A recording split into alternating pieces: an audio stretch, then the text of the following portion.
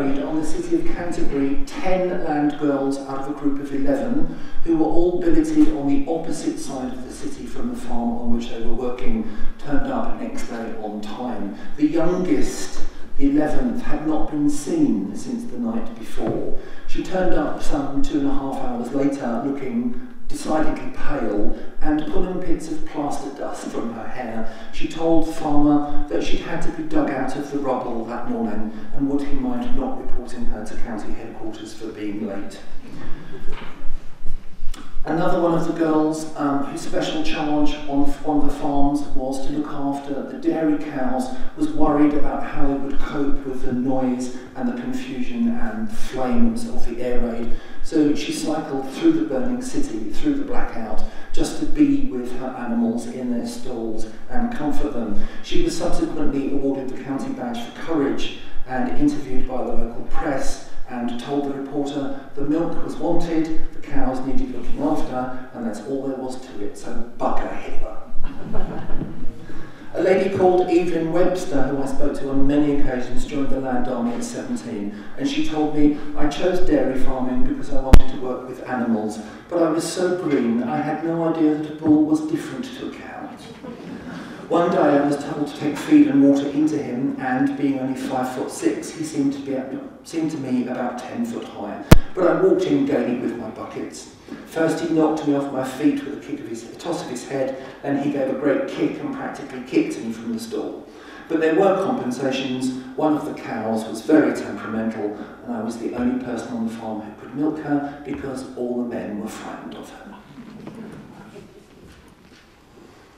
Johnny Brown has gone to sea and left his hallowed farm to me. So clad in manly boots and breeks, we toil among the bins and leeks, casting flowers from their bed and putting onions in instead. When the war was finally over, nearly 250,000 women and girls had seen their own version of active service on the fields of England. In the Stand Down parade in September 1950, the young Princess Elizabeth said, "The story of the Land Army has been one of great response by the women of our country to the call of duty in our nation's hour of greatest danger and need. By their efforts, they helped to ensure that our fields contributed their utmost towards our food supplies, and for this the nation owes them an everlasting debt." That everlasting debt was a very long time in being officially recognised.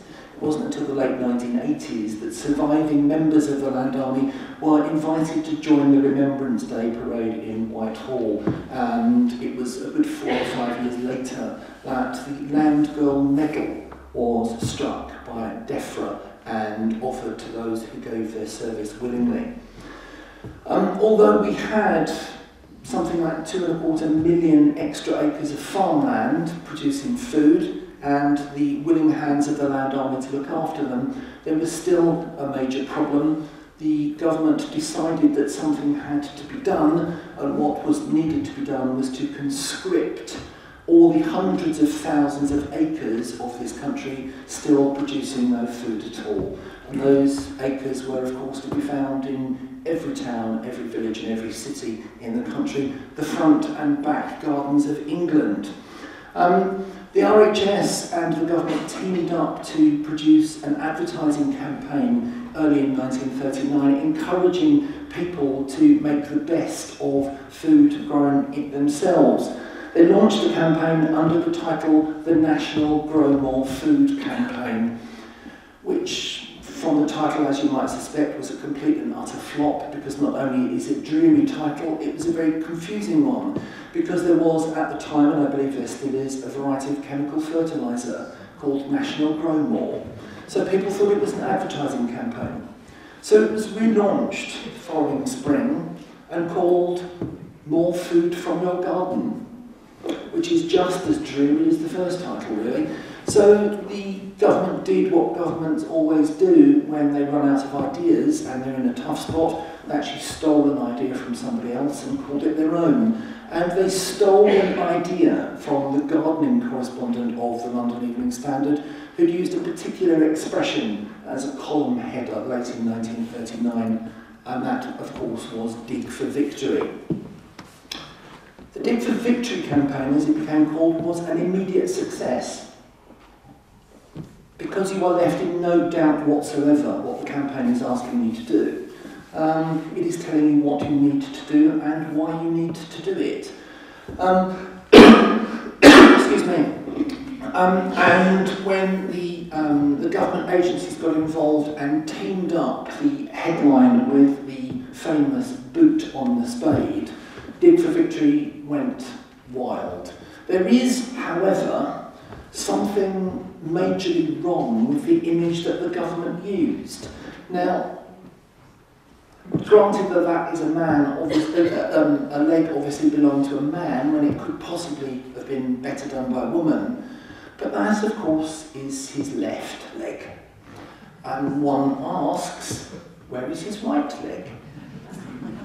Because it should be on the other side of the spade. Now, I know if you are right-handed, you do tend to push the blade of the spade into the ground with your left foot for balance. But the more I looked at it, the more I thought there was something odd. So I did some digging around, if you pardon the pun, in the archives of the Imperial War Museum in Lambeth, and found a small note from a government minister in around 1938 to 1939, admitting that the Dig for Victory boot is not actually attached to a real leg. It is attached to the leg of a shop window dummy, which was dismantled and dressed up and held in front of the camera, obviously by somebody with no great gardening technique experience, because unless one is a member of the Royal Ballet and does one's gardening like that, it's not actually physically possible for that leg to be attached to a real person. Then later in the year, the commercial artists got involved and the ante was upped slightly. The poster on the left-hand side, Grow Your Own Food, makes very clear and very explicit the link between your garden fork and your knife and fork. And the image on the right-hand side is very clever because the blade and shaft of the spade has been turned into the bows and the funnel of a ship, bringing armaments, bringing troops, bringing machinery, rather than having to bring potatoes and wheat for food.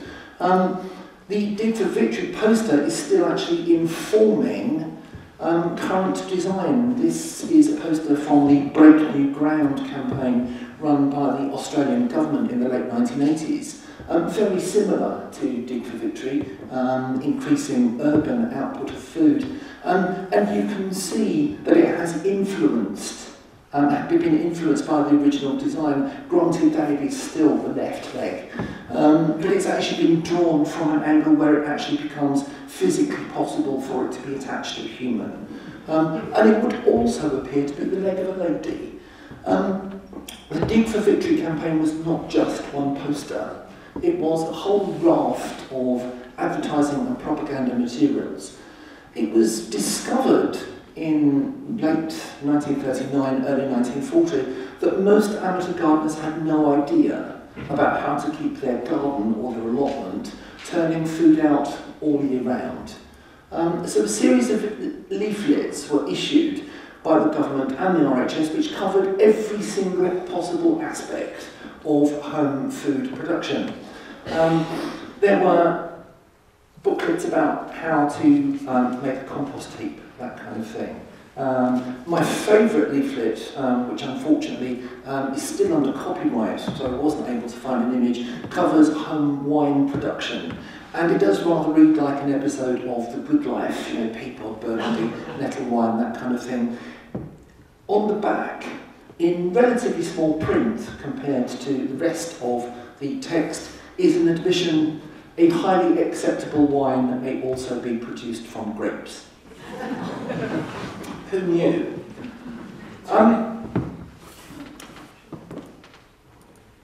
The RHS undertook to provide a qualified horticultural speaker for any group of sufficient size, which could be gathered in relative safety in a place away from the threat of bombing. This was taken up enthusiastically, and an RHS advice bureau was set up in village halls and school assembly rooms up and down the land. The RHS had to withdraw from that idea within about 6 months of it starting, because they found out that most of these advice sessions were taking place in the relative safety of the local pub. And they decided that they couldn't possibly be teaching people about how to grow their own food, where they were also people enjoying themselves. The RHS has not changed in 75 years. Of course, these were the days before television services began. Every household in the country had its wireless set in the corner of the living room. The BBC made appropriate use of this by offering encouragement to amateur gardeners by broadcasting information over the airwaves. They started their campaign in early 1940 by offering a play appropriately called Dig for Victory, which is told in rhyming verse, rather like a pantomime, and concerns Mr. Christopher Crigg, who is an enthusiastic gardener of roses and decorative plants, but knows nothing about vegetables. But he listens to the wireless and goes on to the advice sessions and becomes interested in growing his own food, and by the end of the war has become such an expert on the topic that he is asked to join the committee of his local horticultural society. The play ends with the line, "There's an obvious moral with Christopher Crigg. If he can grow turnips, you also can dig. So back to the land, if you are able, contribute a carrot to our national table." The hero of the airwaves was the gardening instructor, and the two gentlemen in the middle, Winford Thomas and Roman Glendinning, who were employed by the BBC, decided to adopt a derelict allotment not that far from the Listen Grove broadcasting studios in northwest London. Listeners were treated to a live broadcast once a week as the allotment was saved from dereliction and brambles and brought back into full and constructive use. But the voice of the airwaves as far as gardening was concerned throughout the war and well into the 60s was undoubtedly this chap, Mr. Middleton. Mr. Cecil Middleton, to give him his full name, started his BBC career in 1934 with a talk which was broadcast every Sunday afternoon called In Your Garden, and it was broadcast at 2:30 on a Sunday afternoon. The BBC was very proud that some 4.5 million people tuned in every Sunday afternoon to listen to Mr. Middleton. Now, if you're familiar with his broadcasts, he did become a television gardener by the end of his career.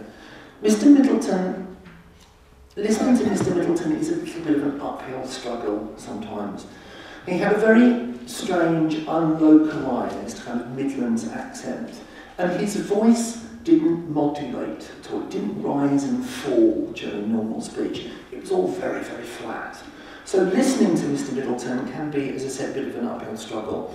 And bear in mind that it was broadcast, as I said, at 2:30, 3 o'clock on a Sunday afternoon. You have done your 9 to 5, Monday to Friday office job, and at that time in our history you probably did 9 o'clock till 12:30 on Saturday morning as well. You've done your voluntary work, you've done a bit of ARP wardening work, you've lost a couple of nights' sleep through air raids and general confusion, you've spent Saturday afternoon digging for victory on your allotment, probably Sunday morning as well. Sunday lunch is the biggest and the heaviest meal you're going to get all week. So you have your Sunday lunch, come into the front room, sit down in a nice comfy chair, throw another log onto the fire, turn on the radio and listen to the beginning of In Your Garden with Mr. Middleton. I would imagine that by 3:30, the vast majority of those listeners were probably fast asleep and snoring in their armchair. With her husband gone to war, these East End kids had come to stay. Refugees, she'd done her best to spark some sort of interest. But city children, they'd run wild. The youngest, sewn into his vest, had coughed all night and cried for his mum. The girl had nits. The eldest one, this boy, had taken to it though. She took him out a cup of tea. "We'll make a gardener of you yet, you'll see." That autumn 1943, she'd got the spuds and carrots clamped. A layer of straw, a layer of spuds, a layer of straw, a layer of spuds, then covered over with the earth for frost protection later on. And Sonny, he was shaping up to be a country boy by now. Hard to believe 6 months before he'd never even seen a cow. Now here he was, her right-hand man, at salting the beans and wintering down. The docks, the elder and the twitch, which didn't know the war was on, came up relentless as before. Unpatriotic, said the weeds. War? What war? And Sammy, a young East End boy, was sent out with a trenching spade to cut the roots and hoik them out. In all this time, quietness reigned. They'd never told her that war was quiet. But evenings in the Sussex sky, while gazing out towards the downs, were only birds and wood smoke. No distant bombers droning, just the sound of Sammy sawing wood. And had it not all been so tragic, then it might have been quite good. Vita Sackville West, who gardened down at Sissinghurst Castle, wrote a regular gardening advice column during the war for the Observer magazine. She covered many aspects of gardening, and in 1942 she wrote a small piece which was called Dig for Beauty. And Dig for Beauty was quite contentious at the time. It aroused comment, and Vita was accused in the press of being unpatriotic. Dig for Beauty surmises that it was as important to continue growing beautiful plants and flowers in our gardens, to nourish the spirit and the soul, just as important, if not more so, as growing potatoes and cabbages to nourish the body. Dig for Beauty essentially is about hope, and hope is something that all gardeners must have. If you are not an optimistic person, then you might just as well take up knitting. And hope must have been in very short supply during those dark days. The end of the article reads, a hospital in a small south coast town ran out of its sand supply for its sandbags. It therefore authorised its willing helpers to obtain sand or soil from wherever it was necessary, even from the public gardens if need be. Sacks were filled and stacked up, and no questions were asked. They stood there, sturdily and sodden, protecting the walls and the windows of the hospital through the winter. But with the spring came a sudden change. Green shoots began to appear through splits in the sacking, and now the whole grim barricade blows with the golden hope of daffodils. Those who have the will to win cook potatoes in their skin, knowing that the sight of peelings deeply hurts Lord Walton's feelings. Lord Walton, being the Minister of Food during the war, described himself as being in charge of the biggest grocer's shop that the country had ever seen. One of the ways in which the war made itself immediately apparent to the average housewife was the sudden disappearance of the humble onion from the greengrocer's shop, mainly because we had been relying on places like the Channel Islands, northern France, for the majority of our onion supply. And of course, once the U-boats started patrolling, those supply lines were cut. In February 1941, so scarce were onions that £1.50 of them were raffled between the staff of the London Times and raised the grand sum of £4, 3 shillings and 3pence.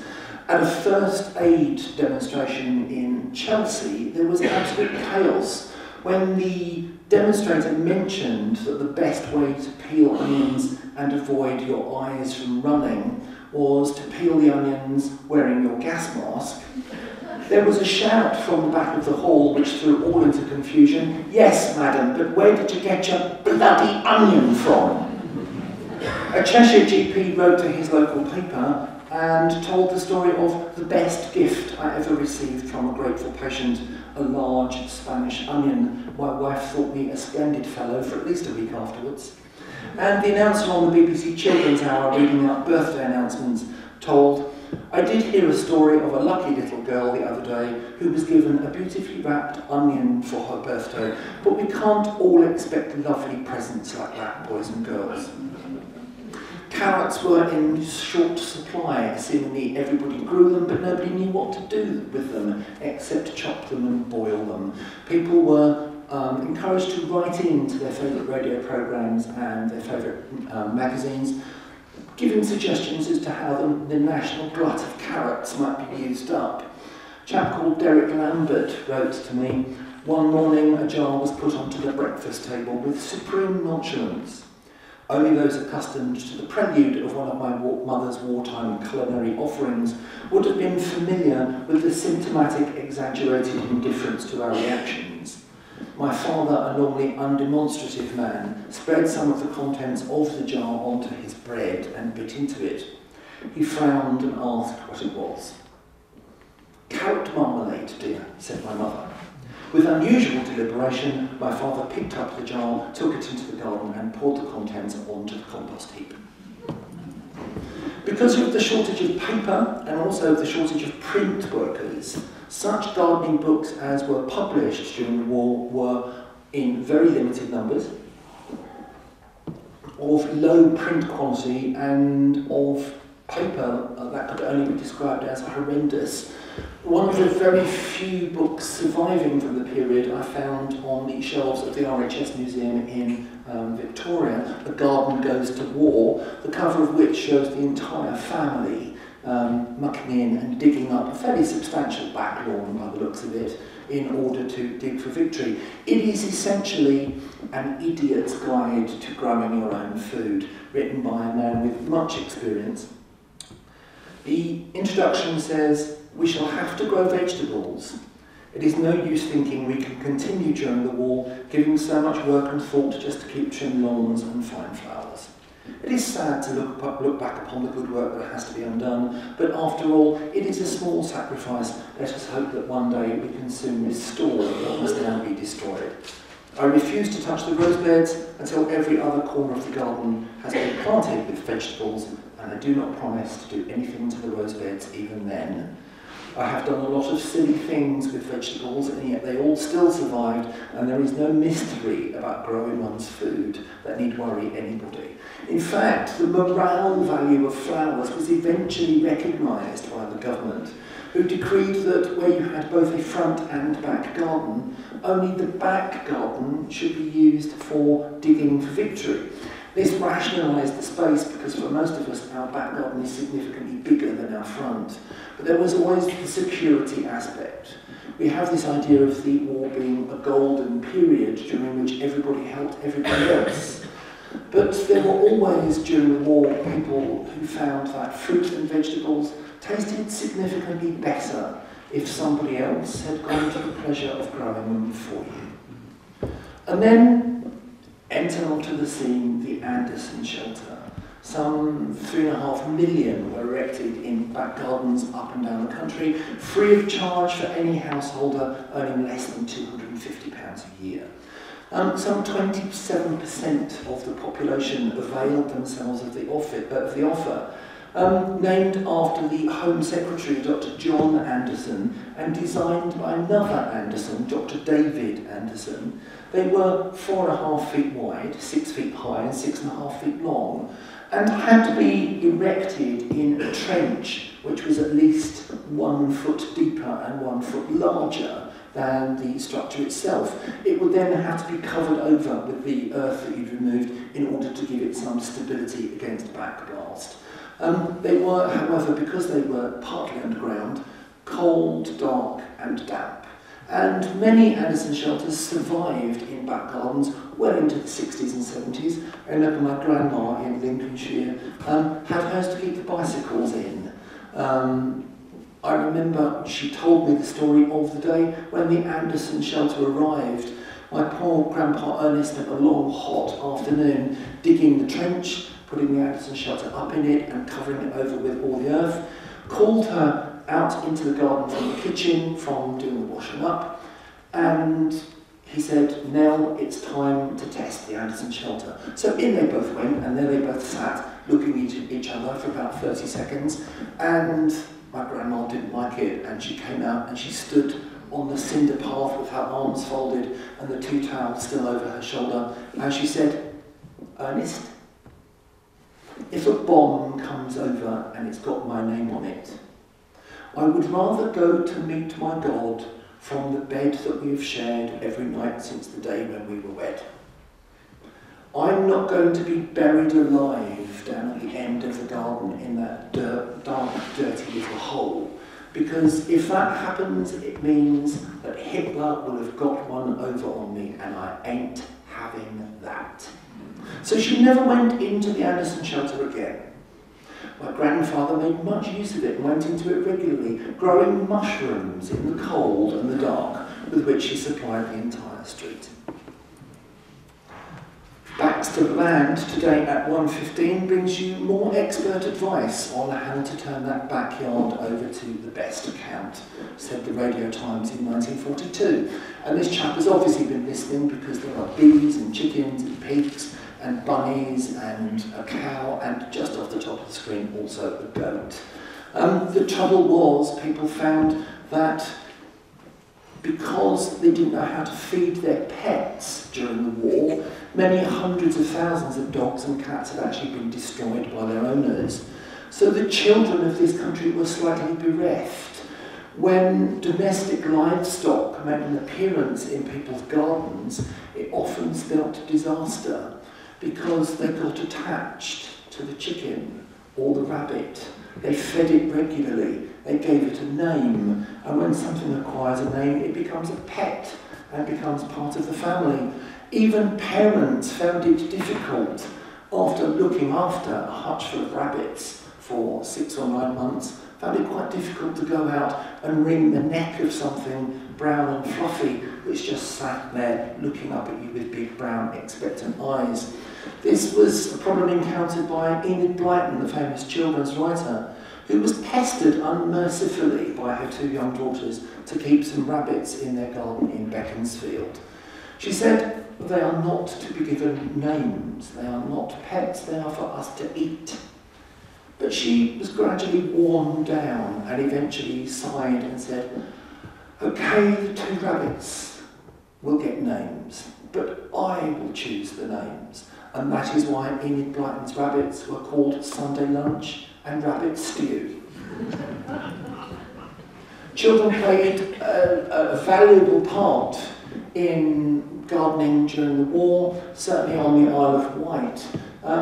Because of the growing conditions, it was decreed by the government that new potato crop should be sourced almost exclusively, if possible, from the Isle of Wight, because the supply from the Channel Islands was cut off to us. A detachment of the Luftwaffe found out that the Isle of Wight was now our supply of new potatoes and decided to ruin it by dropping boxes of Colorado beetles onto the crop. Children were sent out in the fields to find the beetles. German efficiency helped, it played a part in its own downfall, because the boxes of Colorado beetles were always of 2 standard sizes.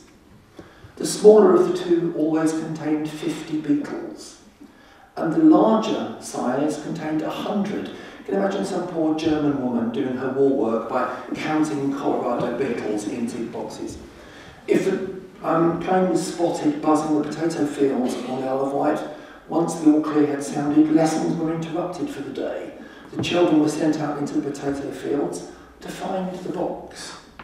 And when they had established what size the box was, they knew how many Colorado beetles they were looking for. If they found the larger box, lessons were not resumed until 100 beetles had been counted back into it. If you didn't have a garden, you found yourself an allotment. Allotment hearing became a national craze, and they were squeezed in, literally wherever space could be found. On the left-hand side, chap is hoeing his onions under the watchful eye of Prince Albert in Kensington Palace Gardens. At the top right is the onion crop from 1944. One of the curators at Kew Gardens found that he had not also developed a passion and a talent for nurturing orchids, but a hitherto undiscovered passion and talent for growing onions. And this is his crop laid out in front of the orangery. At the bottom on the right-hand side, would anybody care to hazard a guess as to where this might be? It is Tower Hill, yes. In the background you can just see the arches of Tower Bridge. This is the dry moat at the Tower of London, which was donated to the beefeaters by the London County Council, and they were asked to cultivate allotments in the moat during their spare time. As well as being valuable for the scrap effort, it was considered that railings in public parks were dangerous because they would inhibit public progress across the park in times of panic. If people were running across the park in order to find a place of safety, if they had to follow the paths, then they might not make it, so the railings were removed. There was a propaganda value as well for scrap metal. In fact, it was said that the railings around your house can go off and fight. Digging for victory is a merely passive resistance.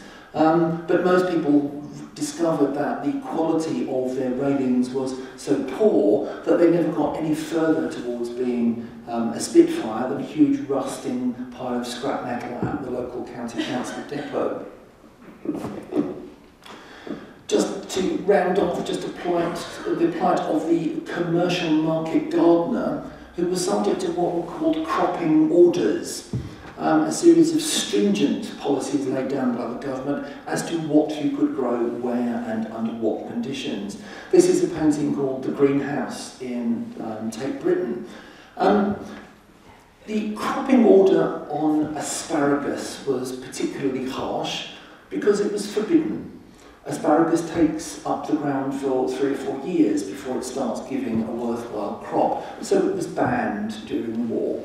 The cropping order on tomatoes stated that where you had a heated glass house, you had to turn it over at least 90% of the space to tomatoes for at least 2/3 of the year.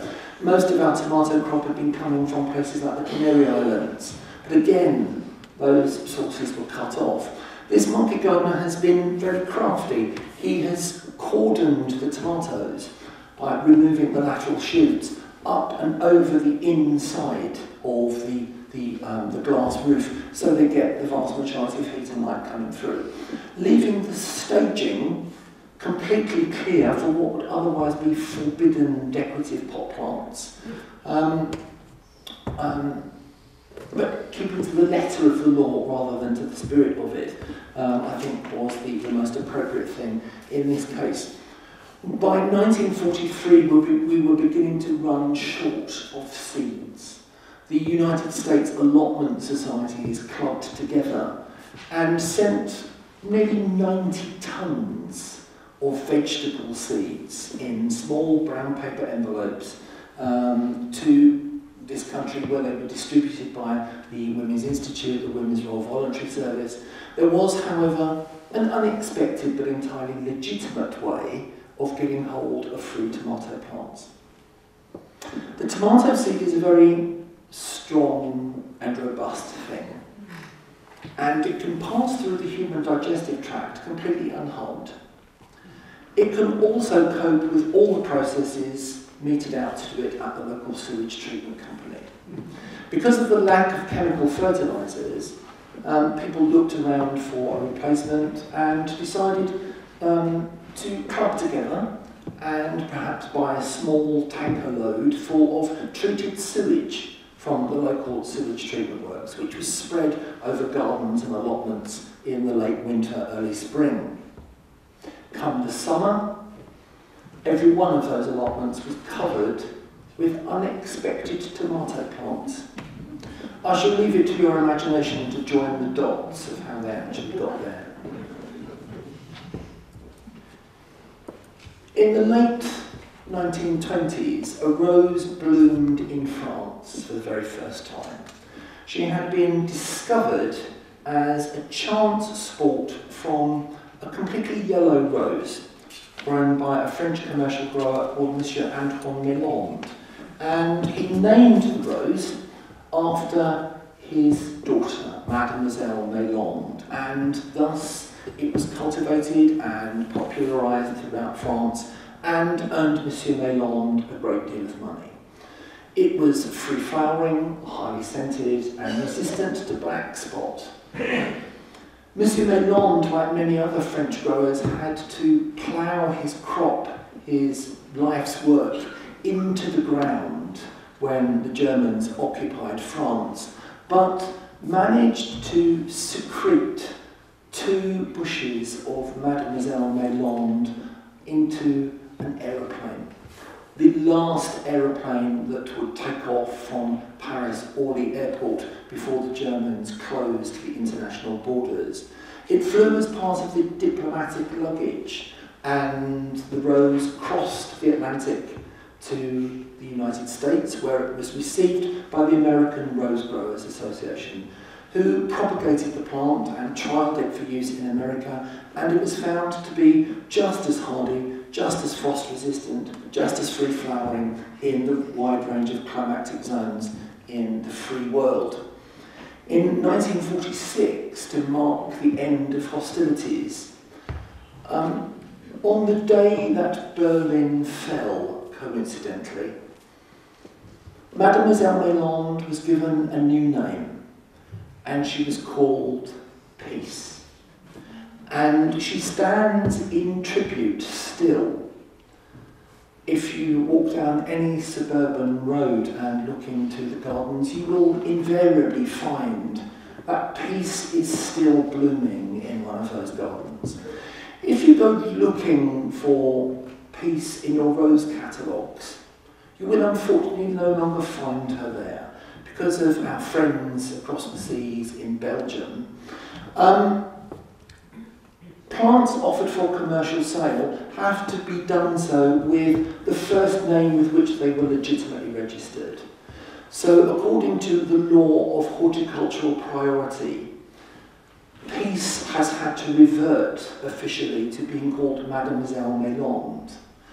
But many rose growers, and certainly you and I, will continue to think of this flower as the peace rose for many years to come, which is, I think, appropriate and right, because her blooms stand in tribute to those men who went away across the seas to defend our land from invasion, and also a tribute to those people who looked after those gardens until such time as the boys returned.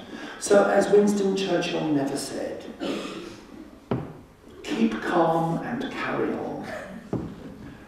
Remember, we shall fight them on the allotments, in the gardens and in the window boxes. Be careful in the blackout. And remember, above all, go home and dig for victory.